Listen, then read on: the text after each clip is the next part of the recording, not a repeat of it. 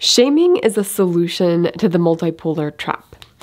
And when I say multipolar trap, this is a multiplayer prisoner's dilemma that captures a lot of different situations. And the basic situation I'm most interested in with multipolar traps is social media companies that do the unethical thing, such as cause harm to the mental health of the population, harm to the stability of democracy. And they do that because they know that if they don't do that, if they don't create an addictive product, then they will be competed out of the market. And in 5 years or 10 years, when all is said and done, the only social media companies left will be those that created the addictive product that harmed mental health.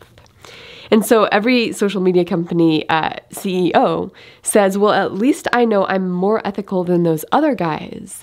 So I'm just going to do the addictive thing because I should be in this game. It's better that I'm at the top of this game than those other unethical players are at the top doing what I think they're going to do. So that's the scenario I'm most interested in. But you see this all over the place. And I mean, obviously, with green technology and with green effects on the environment, companies will engage in the same exact multipolar trap that maybe they would like to be environmentally friendly, but they think they will be competed out of the market if they don't at least do some things that harm the environment. So all of them end up harming the environment, etc., etc., etc. So what I'd like to talk about in this video is the people who do the shaming, they actually have a good evolutionary reason for doing that, because shaming does sometimes solve multipolar traps. So I want to think through what's the game theory of that, and then why are so many of these shaming campaigns and people who may even have genuine values behind their reason for shaming, why do some of these sort of spiral out of control and take a life of their own online? And I think probably the classic example from the evolution of mankind was when people had a big meal, the personally advantageous thing to do would be to eat as much as you could of that meal and to eat more than everybody else in the tribe. Because then you're stronger, you're more likely to survive and reproduce. But of course, tribes where they shared the food equally were more likely to succeed as a whole group. So I think if we ask the question, why are humans so responsive to shaming? I think one of the answers is in tribes where they had a genetic strong response to shaming, those tribes were better able to cooperate in the face of these kinds of prisoner's dilemmas and multipolar traps. And actually, these are also called collective action problems. That's another name for these. And I think those tribes probably outcompeted the other tribes that weren't so responsive to shaming. So I think there is a good reason we really react and perhaps overreact to shaming. And it was to get around these multipolar trap situations. Well, if you fast forward to the present environment, I think you can still get a benefit out of shaming situations in some cases.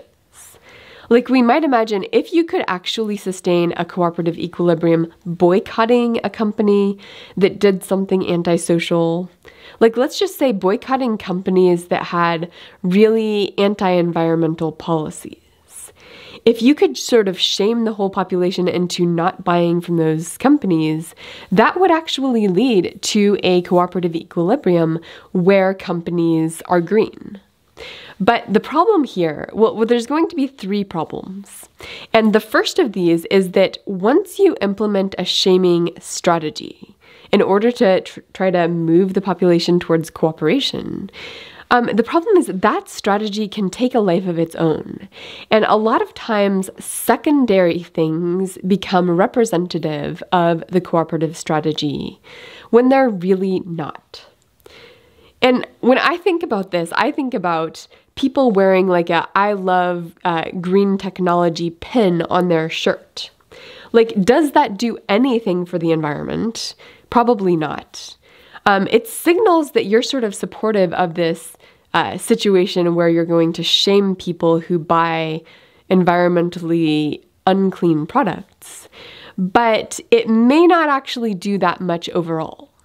And so if the battle and the shaming sort of energy gets channeled toward the wearing of the green pin, or, some other secondary trait that's not about, are you actually, buying the product from the ungreen company, then you're moving farther and farther away from actually enforcing the cooperative equilibrium you want. And there's just this habit for things to evolve among human groups where they can evolve farther and farther away from the original problem you're trying to solve. Now, the second problem here with shaming as a strategy for enforcing cooperative equilibrium in multipolar traps is that people can react very negatively to shaming, and that negative reaction, that can take a life of its own. And oftentimes that takes the form of doing the bad thing just to spite those people who are shaming you. Like, for this one, I'm imagining a community where there's a problem with littering. So that community might come together and be like, our community is turning into trash. We need to do something about it. And our strategy will be to shame anyone we see throwing trash on the side of the road. So they're trying to counteract the mechanisms that are leading to this uncooperative equilibrium. And I could actually see that working really well in a community. If the whole community agrees, anytime we see someone littering, we're going to give them the stink eye. And maybe eventually that will actually make the community cleaner. People will realize it's not cool to litter, all of that. So that could actually work with shaming as a strategy here. The problem is, with a lot of these things, you're never 100% certain. So I can imagine a situation where you see a Burger King cup on the side of the road, and you're like, you were drinking a Burger King drink last night. Nobody else went to Burger King. That's 15 miles away. You littered. I'm going to shame you. Well, the problem is that could have been the dog took that from the trash. It could have been the wind blew it out of their trash. Like, there are legitimate reasons why that Burger King cup might not have been due to that person littering. So if you shame them unfairly, people react really negatively to that, especially if it's really ugly shaming. Like, you think you're such hot stuff, and how do you piling on shaming, it's just, it can get pretty ugly. And people only have to have that kind of thing happen to them once, or maybe twice, before they're starting to be like, this shaming thing is actually worse than the problem it's trying to solve. And so those people may be like, you know what, I'm going to litter just to spite those people who are doing the shaming, because that's a worse community problem than the littering. And that can sort of create these two groups, the pro-shaming group and the anti-shaming group, and the whole battle becomes about whether or not you should shame people if they litter or if they appear to have littered based on some other evidence. And that totally sucks the energy out of the original problem the community was trying to solve.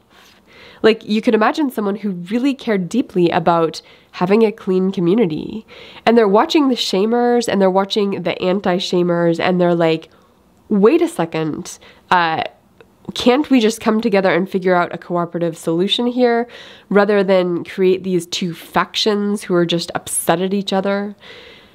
So because there can be this counter reaction to shaming, that can actually escalate the original problem sometimes.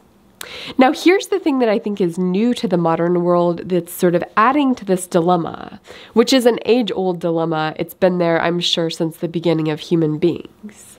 But the new problem with technology is that it's interrupting the feedback loop for people to be able to tell if their shaming is actually working.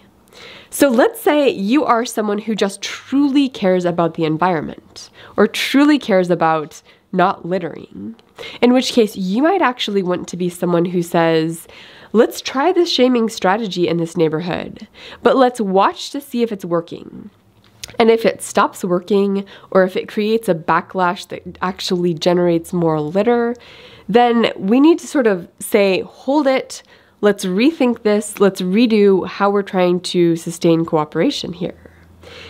But the problem is online, your news feed is not going to give you accurate information about whether or not there's a backlash. It's not going to give you accurate information about the way this whole shaming campaign is evolving. And so if you're one of the ones sort of in the shaming camp, let's try this, maybe it'll solve a problem, you might get a news feed that tells you, yes, people like you who are shaming, you're making the world a better place. Keep going. We're the good people. Those counter-reactionaries, they're the bad people. And really the way to squelch this is to, put that little group in their place. And if you genuinely care about the environment, and if you believed that was accurate feedback, maybe the right strategy would be to continue to shame. But the problem, of course, is maybe you're not seeing the full extent of the backlash. You're not seeing the full extent of the fact that what you can observe is not equal to environmentally friendly behavior. And maybe the companies that are sort of tagged as being environmentally friendly, maybe they just bribed somebody to get that rating. Like maybe it's not actually connected to the environment. So maybe the shaming campaign is just not connected to the thing you want it to be connected to.